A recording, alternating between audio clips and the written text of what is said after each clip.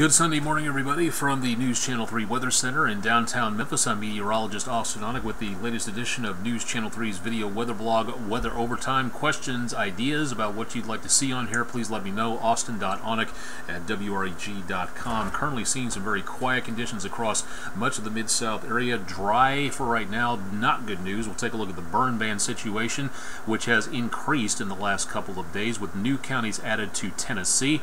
And we'll also take a look and see what's going on for the chances of rain coming up in the extended forecast. Some for Election Day, not great chances, but better chances possible later on, depending on how the models shake out toward about Veterans Day.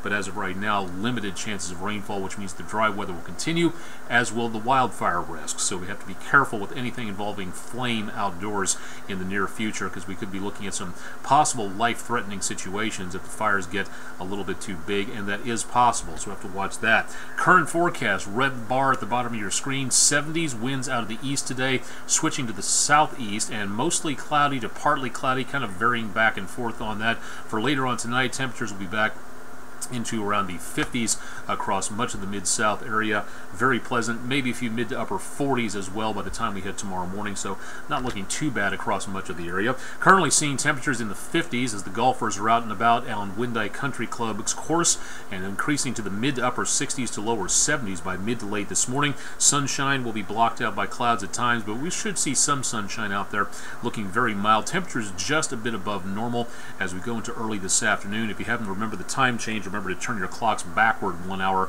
as we saw the daylight saving time come to an end last night. Cool enough this morning for a hot cup of java.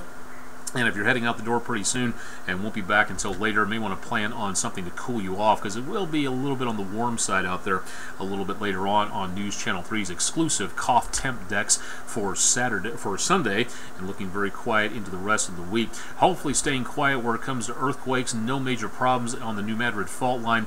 None to report within the last 24 hours, according to the United States Geological Survey, and information also from the Center for Earthquake Research and Information at the University of Memphis. Losing daylight. Sunrise was at 6:27 this morning. Sunset will be at 5:01 tonight. 10 hours 33 minutes of daylight. 6:28 the sunrise tomorrow morning, and 5 o'clock will be sunset. So 10 hours 32 minutes of daylight as we approach the solstice in about a month and 2 weeks, believe it or not. We're dry as can be. We have received no rainfall for November. Very dry October. Very dry September.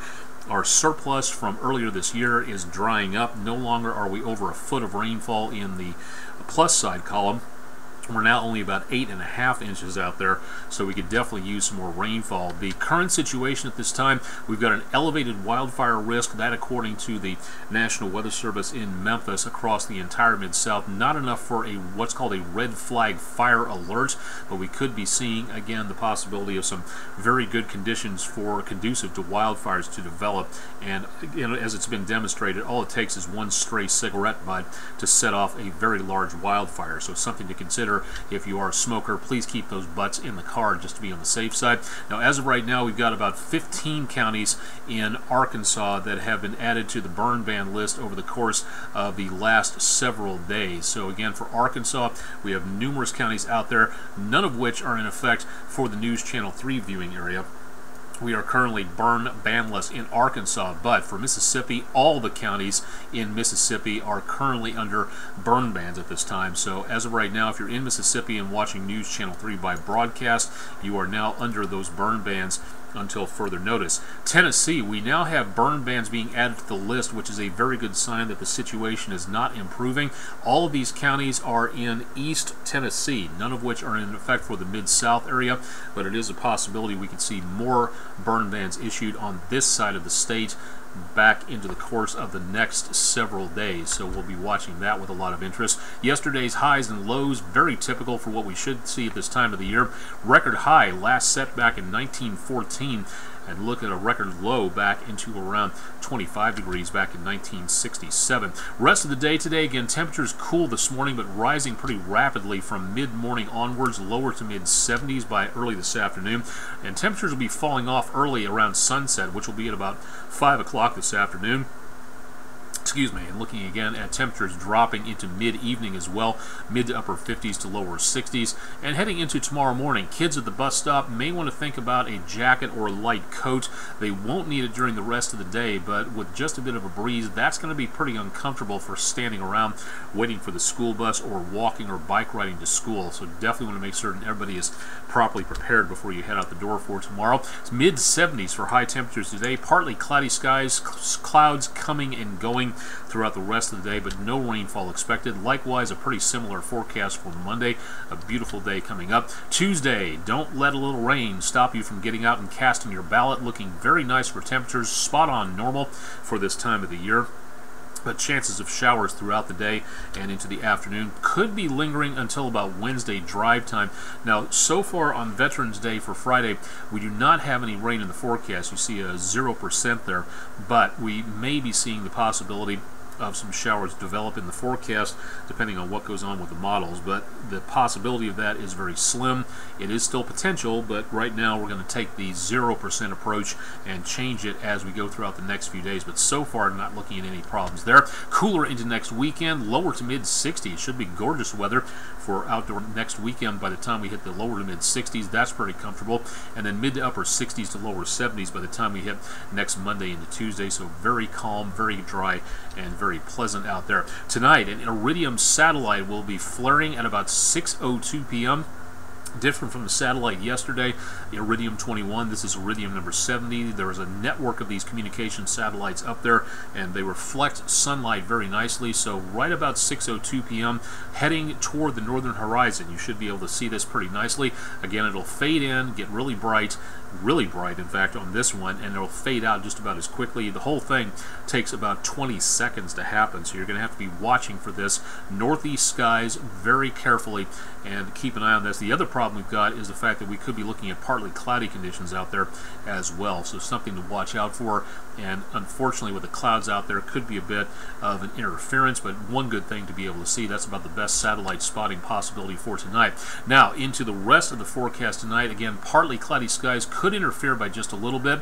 The Kennan Observatory on the University of Mississippi campus will be holding a free viewing session tonight for public, the families, the kids, all opportunities to see the moon, star clusters, nebulae, weather permitting. So hopefully they'll be able to see something. If this gets canceled, we will let you know about it. But again, the problem we're going to be looking at for later on tonight is going to be the possibility of seeing the partly cloudy skies out across parts of the Mid-South. So this is going to be just a bit of a problem here for later on. If this gets canceled, which hopefully it won't, we'll let you know. But in the meantime, if you'd like to know more about that, head to my social media pages, all available at WREG.com. Memphis_Tom, thanks for a great picture, a double sunrise picture from Hernando, Mississippi, early this morning, the first one of non-daylight saving time. Wyndham_Maria, thanks for a great sunrise at Sardis Lake. Beautiful colors from around northern Mississippi there. And Deborah J54 from Humboldt, Tennessee. Gorgeous sunrise being seen in West Tennessee from early this morning. Got anything you'd like to tweet to us? Aonic_WREG3, Aonic no underscore necessary Instagram, and Austen Onek WREG on Facebook. You'd like to tune in for the weather forecast throughout the weekend, Country 92.5 and Oldies 102.3 on the EAB network. And of course, don't forget to tune in bright and early Monday morning for your forecast with Bob and Josh on Memphis in the Morning first, then Talk Back Live. A good opportunity to keep up to date with weather on Yahoo Sports Radio AM 730 in the Memphis area. And if you like our app, whatever your phone or pad is that you use, go to your particular app store and search WREG Weather if you'd like to know more about that. We'll have a double header of NFL football today, so we will be on News Channel 3 anytime for our 5 o'clock news, probably on the air at about 5:30, and then available at WREG.com, or also again on our anytime channel after that. And with the double header kind of pushing things back by a little bit, it's a good possibility that we will be on very late tonight, but stay tuned for more on News Channel 3, and especially at WREG.com, where we keep you up to date on what's going on with the weather situation in the Mid-South. That'll do it for this edition of News Channel 3 video weather blog Weather Overtime. Thanks for joining me. I'm meteorologist Austen Onek from downtown Memphis at the News Channel 3 studios.